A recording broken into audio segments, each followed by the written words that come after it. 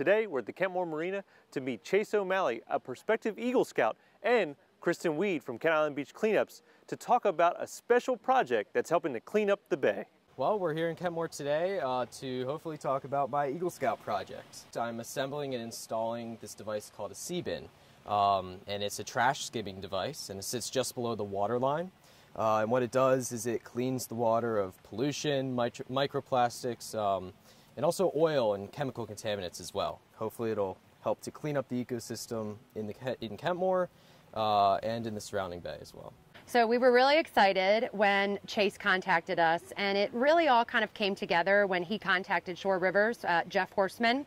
And Jeff, thank you, Jeff, he actually suggested that Chase contact our group and work with us, and we were thrilled immediately when we heard from him. And he was being modest, but please tell us how cool it is to have this here.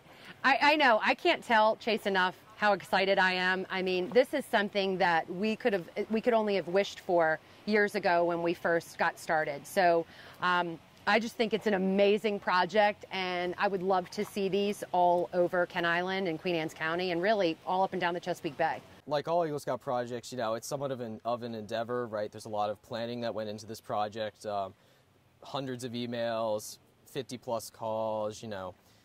The financials are pretty complicated. It's been almost a year now of work to get to this point, and to get closer to finishing up my Eagle Scout project. It's gone pretty good.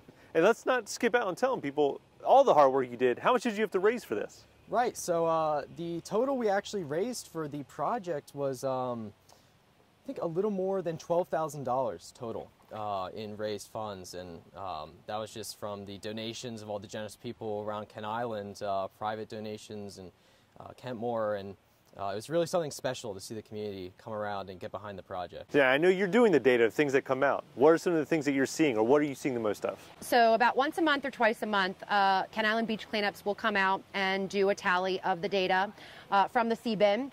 And we've only done it twice now, but we find a lot of styrofoam. So thanks to the state of Maryland for banning styrofoam, but we find cigarette butts, unfortunately, straws. We found a plastic water bottle.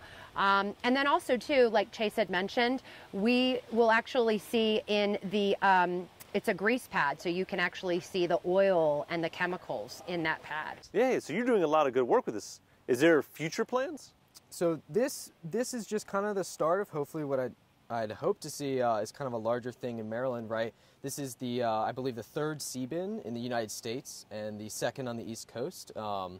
And so, you know, my plans for the future is I hope that this project can kind of show that, you know, any individual with the help of their community can really, you know, achieve something to help clean the bay. And hopefully we'll see more projects like this, if not for myself, from other people. Chase right now has a fundraiser going on GoFundMe, and we're asking for donations. Anything counts, so that we can at least get one more Seabin placed somewhere locally here on Kent Island, whether it be here or possibly at the Kent Narrows. Well, I tell you, after seeing what you've done and knowing what you have in your future, I'm pretty sure they're going to create another level of Scout just for you one day.